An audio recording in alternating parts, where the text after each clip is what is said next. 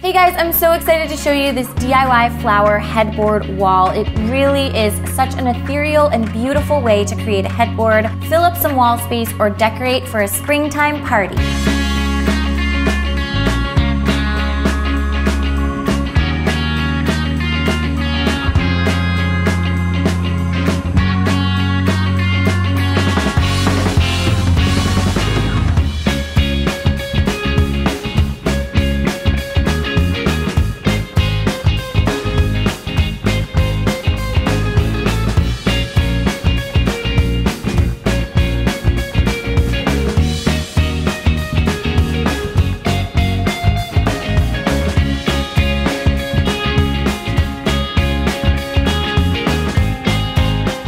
Hot glue and then some tape to adhere my flowers to the wall, but that's because I'm working on a cinder block wall. If you are working on a drywall wall, I would just use tape.